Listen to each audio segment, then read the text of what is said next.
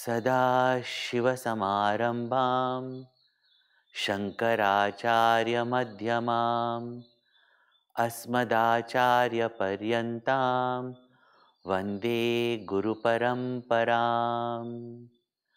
समस्तजनकल्याणे निरतं करुणामयं नमामि चिन्मयं देवं सद्गुरुं ब्रह्मविद्वरं सद्गुरुं ब्रह्मविद्वरम्।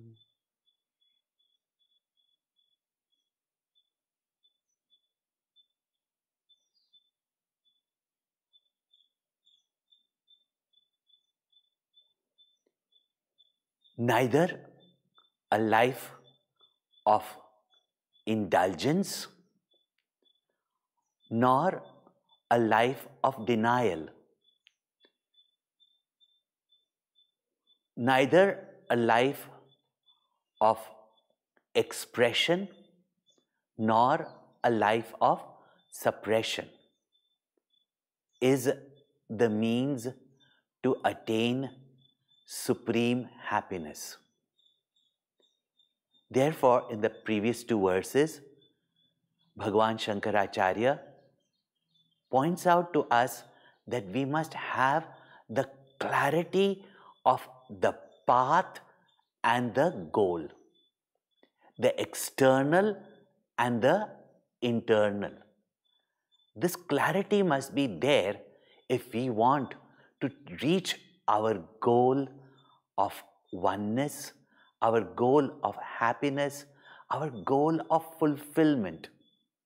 Therefore, he has explained very clearly, neither a person who has lived his life in uncontrolled desires and nor a person who takes to a severe life of no possessions and torturing his body or even denying the body of its necessities. The noose of desire does not leave such a person. In fact, I'm reminded of one of those cartoon jokes. One monk, hungry, traveling, went to a restaurant, a small little dhaba maybe, and after he had eaten, he gave the money, but the waiter did not bring back the change. So he called the waiter. He said, "I've been waiting for so long. Bring me the change." And the witty waiter said, "The change has to come from within." In the same way, what Bhagwan Shankaracharya is pointing out, that it is our inner desires with discrimination, with devotion.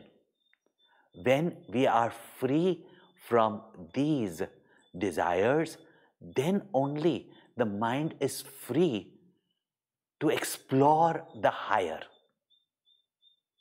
Now, someone when he hears this says, "See, that's why, I don't follow any extremes. I follow the middle path." And what's the middle path? A little of indulgence, a little of religious activities. And this is the common lifestyle of many, many people, that they do their various worships on a weekday, a particular weekday, or at home during certain minutes, etc., or once a while takes a visit to a place of worship or a pilgrimage, or does a little bit of charity in midst of the extreme expenses. All that, people think that I have done my duty towards God, so I am religious. This is how very often people again delude themselves. And Bhagwan Shankaracharya pulls the carpet under the feet of such people who delude themselves and says, "Kurute Ganga Sagar Gamanam vrata paripalanam athava danam jnana vihina sarvamatena bhajati na muktim janmashatena. Bhaja Govindam, Bhaja Govindam, Govindam, Bhaja Mudhamate, Samprapte, Sannihite Kale, Nahi Nahi Rakshati, Dukrin Karane. Kurute Ganga Sagar Gamanam.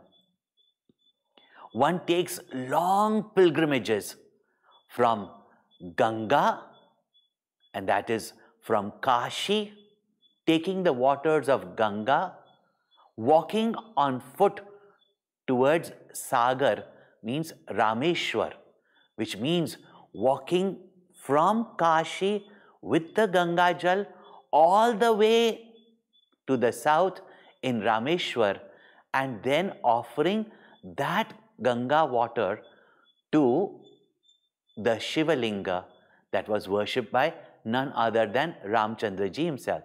Thus, there are many such pilgrimages, and they are there in all religions of the world, certain type of pilgrimages. So, Kurute Ganga Sagar Gamanam. And some people take up such arduous pilgrimages. Others fast, take up vows. Vrata Paripalanam. They take up fasts, take up certain vows. And what about others? Some, they think that they have done some charity, given some donation, and they have done their duty towards society, towards God, and for their spiritual progress. But Shankaracharya says, Jnana vihina sarvamatena. In fact, in all matas, say in all paths, in all religions, it is clear that jnana vihina, that without knowledge, bhajati na muktim janmashatena. One can continue to live such a life of so-called religious, spiritual life. Today, one thinks that one has done a few asanas and few pranayamas and their spiritual duty is done. Here, Shankaracharya makes it very clear that even lifetimes of such activities, one does not attain liberation. And we have already seen freedom from what? Freedom from the compulsions of desires, attachments, anxieties, worries of our own mind, and our dependence on things, beings, and situations for our happiness. So, Bhagavan says, inquire, Bhaja Govindam, inquire. Otherwise, we live in a life of self-deception, thinking that we are walking towards our destination, but actually, we are only going round and round in circles. The clear goal must be understood. Now, here we must see in this verse, what does knowledge mean? From the highest standpoint, it is clear that the truth, the reality, the infinite self cannot be lost, and our nature, which is happiness, cannot be lost other than due to our own ignorance of ourselves, our ignorance of our oneness with the infinite, our ignorance of our own essential blissful nature. And therefore, whatever activity we may do, until and unless we come to know the nature of truth, the nature of God, the nature of the self, that bondage, that limitation, those cravings and desires which is born out of our ignorance and thus makes us feel finite and limited, that ignorance can go only with knowledge, not by any other means. In Atma Bodh, Bhagwan Shankaracharya gives a beautiful example, and Gurudev used to dramatize it. A newly wedded couple have moved to a new city. They are living in their own private flat, and the newlywed husband takes things for granted. He has been boasting around to his friends in his office of how his wife is such a good cook and how wonderful she is, how beautiful she is. Yeah. Somebody just commented and said, "Arey, good wives are available at every corner of the world." But somebody laughed and said, "But the world is round, there are no corners." Now here was a man proud of his wife and telling everybody, they said, "Let us meet her, let us meet her." So one day, while they were forcing, he just calls her and says, I'm bringing my friends over, 4 or 5 friends over, and they all want to eat lunch at home. She, unprepared, quickly runs to the shopping center, gets the groceries, etc., brings it to the house, quickly cuts the vegetable, throws in the rice to boil, everything, and she quickly wants to make a quick concoction that she can prepare because he's just going to come here within an hour. And she does not want to disappoint him and his friends. And after she has cut the vegetables, washed the vegetables, put them in the cooker, and quickly gone and changed into her beautiful sari and combed her hair open and put her tika to look like a traditional wife, here comes the husband, rings the bell, and perfect timing. She has just got ready, and she opens and greets everybody and gives them the drinks to drink, the fruit juices and the drinks that they want. He gives them, and they're all waiting. She gives them some chips and all so that they can already fill their belly. Now when it's time and they have to rush back to office, and says that give us some food, we are waiting to hear, we are waiting to eat. We've heard you cook very well. She said, I'm just bringing. And he tells, go quickly, quickly bring. And bring in the new crockery. He whispers to her. She goes inside, doesn't come out.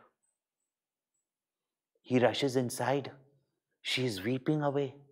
What happened? She opens the cooker.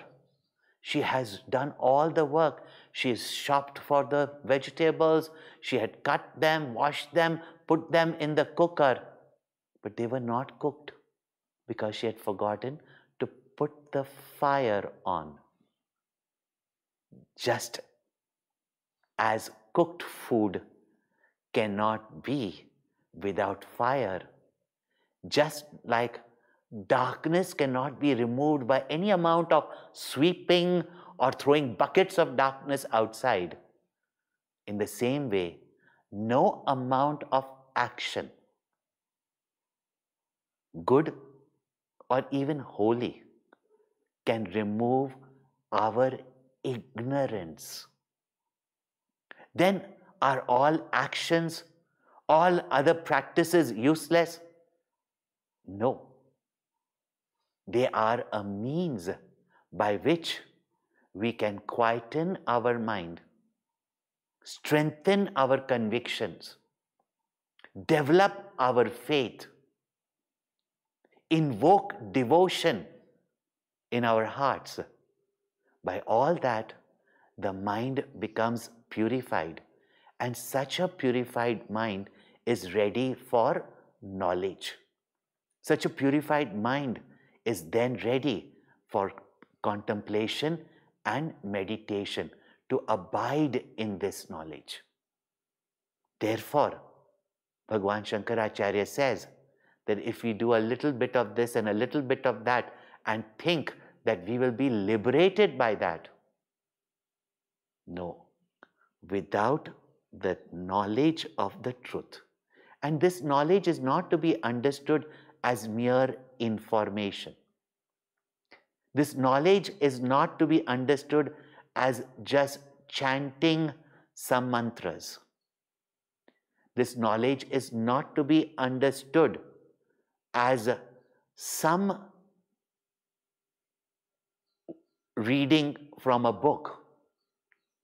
But whatever these books of knowledge indicate to us, we first intellectually understand and then turn all our attention to discover the truth that is there in the statement of the scripture and the words of the great saints and gurus.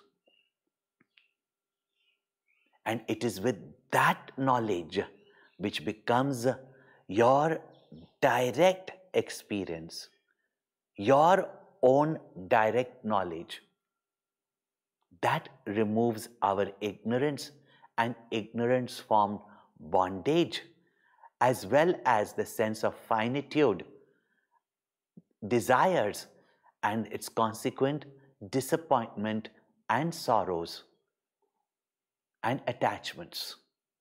This is why this very verse is so important. However, this verse in a subtler manner also can be understood that these practices that are given by saints, sages, as well as religions, scriptures, etc., they are not useless. But without a right understanding of them, when we just do these actions, again with some hopes and desires, we only compromise even in such sacred practices. Today, for most people, pilgrimages are only to go to places and do shopping. In fact, pilgrimages are those places where saints, sages got their inspiration, got their revelations, they got their enlightenment, or they did austerities with sincerity, with devotion. To go to these places is not only to be able to get those divine vibrations, but to get inspiration from their life, inspiration from the nature there, from the places of worship where they worshipped and got enlightened, where they got inspired, where they got knowledge. And those places are to get that inspiration, to develop that devotion, to develop that faith, and get knowledge. In fact, these are places where holy people still live, to search them out and get pearls of wisdom from them. This is what pilgrimages are for. But without recognizing the real reason for them, people only do these pilgrimages to fulfill some petty, paltry desires, rather than going through those pilgrimages so that you develop that willpower through those austerities, that you can find peace and happiness without the objects of your desire. And that is what is pilgrimage for. And without the right understanding, these days even pilgrimages are for taking selfies. And in the selfies, you only see your face, not anything else. Not even take photographs of that scenic place that can give inspiration. So think about it. What do people do?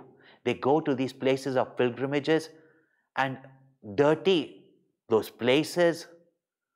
They only become places for eating and for buying trinkets. Noisy. Very often after they leave it filthy. Thus, without understanding the real purpose for pilgrimage, how those pilgrimages must be done, otherwise we make a mockery of these pilgrimages and mockery of our own life, and very often wasting away our endeavors rather than being productive. So, Kurute Ganga Sagar Gamanam. Not that these pilgrimages are useless. They have a purpose. Do it with the right knowledge. Do it with the right attitude. Do it with devotion. And then these pilgrimages purify the mind, because Tirtha itself means that which purifies you. It purifies your mind from negativities, from clinging attachments, from base desires. When mind is thus purified, it is ready to venture forward to discover the higher. Therefore, Bhaja Govindam. Vrata. A person who is without vows, a person who is without convictions, a person who is without a certain amount of austerity, a person who can say no sometimes to his mind, that person is a weakling if a person does not have some conviction, some vow in his or her life. Most people nowadays understand vrata means only fasting, and that fasting has become a farce. The day they fast, they sit and gamble, and you ask them why. In fact, it has become a ritual for them. And you ask them why, they say, oh, so that we keep our mind away from food. The whole idea of even fasting from food is that normally we don't have the time nor the focus of mind, because even now during these lockdowns, the preoccupation of most people is food, not those who are hungry and don't have food. But the whole conversation revolves around food, food, food, food, food. Sometimes we can at least discipline ourselves and eat only when we are hungry, or eat only as much as necessary. And for those who are not able themselves to cook, etc., to accept and eat what comes to them. This is real fasting. Otherwise, they don't eat certain other food and then they feast on something else. All these are different types of fasting that people pick up and think that I have fasted, now God is going to bless me. The scriptures are also clear on how fasting should be done. And that is, I'm saying food. But it is not just food. We eat through our eyes. How much and what we watch through our ears.